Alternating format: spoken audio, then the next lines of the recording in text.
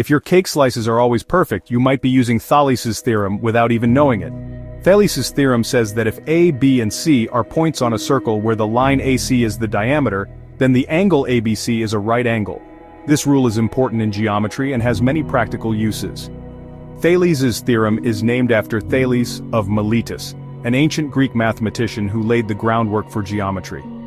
This theorem is one of the earliest known results in geometry and has been foundational in the development of mathematical theory. But how does this old wisdom help us today? First, landscape architects use it to design beautiful gardens. By making sure there are right angles, they can create layouts that look good and work well. Second, it's important in land surveying for accurate measurements. Surveyors use geometric rules to map out land and property lines exactly. Third, artists use it to create realistic perspectives. By understanding angles and proportions, they can make artwork that is balanced and looks real. Fourth, carpenters use it to build precise furniture. Accurate measurements and angles are crucial for the function and look of their creations. And fifth, it's even in the apps that help us navigate hiking trails. These apps use geometric rules to give accurate distance and route information.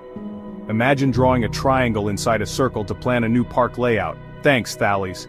This method makes sure the park is both useful and nice to look at. Geometry isn't just for classrooms, it's shaping our world. From the gardens we enjoy to the technology we use, Thales' theorem is a key part of modern life. Here's a trick to remember Thales' theorem. Think of a T for Thales and triangle. If you see a triangle inscribed in a circle with the diameter as one side, the angle opposite the diameter is always a right angle.